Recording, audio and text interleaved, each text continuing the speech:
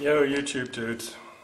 I suppose this is to Gary, but because I've just listened to, it wasn't on my MP3 because it was labelled wrong, but Anton, the last Gary video to Professor Anton, and I've listened to the ones with Pyro and Matt, and talking about Fred, although I don't know much about what Fred's up to. But let's say this is the conversation that's going on, and I thank them all for it, for the conversation. I think it's better than any conversation I've come across on YouTube, and I imagine anything that I can imagine on the television in the way of soap operas or series of sport or whatever it might be. It's been good conversation, and I must say it's realistically been driven by Gary, with the others coming along for the ride, but in a way they are, no, I won't say, but everyone's going along for the ride. I was a bit upset about the Matt one. I don't listen to Matt's videos, but listening to Matt on Gary's play a bit of the video, it was quite sad because, I mean, Matt, Gary and I go back right to the beginning. I mean, I remember in 2007 anyway, we were having good triangular conversations and other people were obviously joining in. And I think it can even be a lesson to people like Fred. I don't know if Fred knows of Matt, or Anton came later, Professor Anton came later, to show things aren't on a graduated scale from black to white or anything like that. That's not what I'm suggesting, but they could listen maybe to Matt a few times just to see how far off the rails you can go in, what would we call it, letting your imagination run away with you, or letting other people run away with your imagination.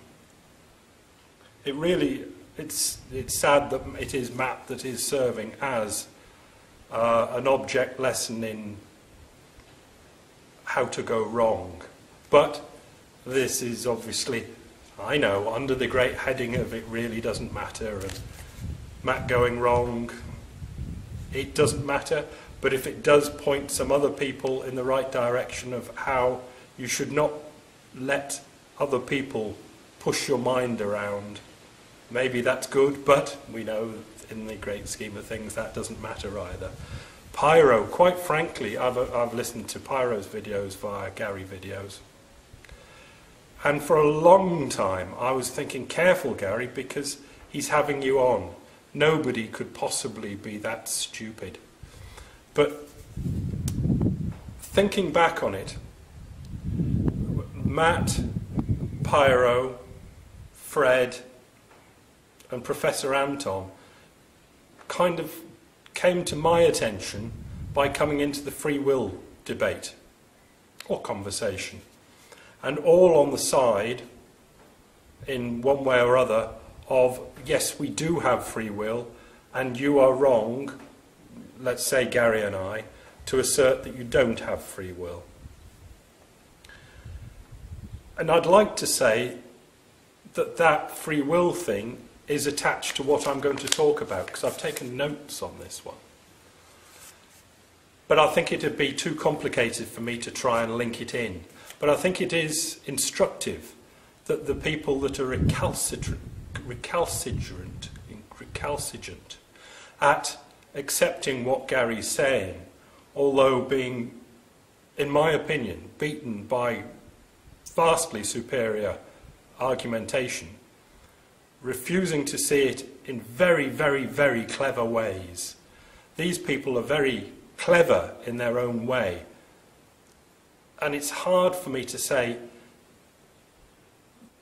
they're clever and wrong, because that's implying that I'm even cleverer by being right, and I don't want to go that one, but it does appear to me that the only things that I've cared to discuss in an argumentative conversation, free will and the meaning of life with either of the four, they come with clever nonsense to push it back.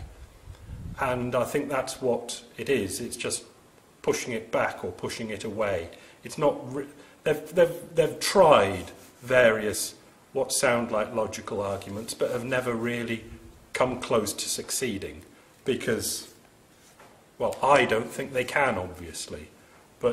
And now with Gary on the suffering front that I don't push, I can see I evaluate the argument, and if suffering is a criteria, and when they accept it as a criteria and still argue it, they seem futilely stupid to argue it because they are again being beaten by much more solid arguments. But in a very clever way, and this is in a way, I'll just go through a couple of notes to show why this is, for me, worth listening to, or it should be worth listening to for anybody, or no, just for me, I think. Because they're clever. Even Pyro, in his seemingly madcap way, must be quite clever to think of all these utterly crazy evasions of Gary's thrusts. I'll leave it there. So, in this particular video that I listened to on the MP3, because I downloaded the video and ripped the MP3 off it before putting it in on my ears, Anton, I'll call him Anton because I forget his Christian name, but he's Professor Anton anyway. Look him up on YouTube if you don't know who I'm talking about. Generally what we had in the conversation was Anton talking from a personal point of view, and Gary coming from a collective point of view, arguing what he thinks is collective fact for collective humanity or sentience. But Anton is generally coming from, even though he doesn't say it, generally all of the implication is from a personal point of view. And he comes up with the first argument, which was a gift. I forget exactly how it came out in conversation, but this has been going on for a couple of videos apparently, and this gift Anton pushed as the gift of life, and how one should be gracious when somebody else gifts you something. And the implication here is that people are receiving the gift of life, sometimes called the precious gift of life or the sacred gift of life. Now, you'll have it stocked away in your concepts in your head as sacred or precious gift of life. And it's clever by Anton to bring this one out, knowing that it will resonate with other brains, because he'll know that in songs and TV and movies, this precious gift of life thing is always dressed up in clean pink pyjamas. It's really nice. So it's a really good one to put in and dress it up. Doesn't call it the gift of life, but just calls it a gift. And you're receiving a gift, and you should be gracious about that gift because people have gone to the effort of giving you that gift. So obviously Gary pointed out that this is not true. Because it's not. Just because somebody gives you a gift, yes, you can say thank you, but you have no obligation if they give you a mustard-coloured tie to wear the mustard-coloured tie. But yes, perhaps for civilization to progress, you should say thank you for the mustard-coloured tie before it goes on eBay if it's silk and in the bin if it's not. Or stuffed at the back of the wardrobe. But what the idea here is that parents are giving the gift of life to the child, but they're not. Well, I'm saying they're not, but I'll give you the opportunity to say that they are. Do you think that parents, conversation might go something along the lines of, these are responsible parents that are making a family and they're going to have 2 children, they've got enough money, they're going to teach them all sorts of really nice things. They're going to give them the things that they didn't have in life, and do you think they still will, let's pop upstairs and do some gift of lifing? Do you really think that that's what the parents are thinking any time in that decision, whole decision making from, should we have a family, dear? When should we have a family? We'll have the family now, up until the family is formed through conception and all that sort of stuff. Do you really think that they were thinking about the child and the gift of life, that they were really giving a gift of life? Do you think that's the way it ever happens, a gift of life? They won't say it's not, but do you ever think they even think it does? Either of the parents, the man or the woman, they're thinking, what percentage is of the man's thinking or the woman's thinking is, I want to give a child the gift of life? So clever of Anton there to throw that in, just calling it gift, implying it's the gift of life, the gracious, precious, glorious, sacred gift of life, knowing that it'll resonate in people's heads as clean pink pyjamas, and it's very hard to talk about something that everybody knows that has the same sort of resonance with it and say, look, it's not right, is it? Because you're still not convinced, are you, that the parents aren't deciding to give the gift of life? But that gift of life, this precious gift of life, comes into the conversation somewhere along the line, but it never seemingly has to be justified. What do we have next in the song sheet?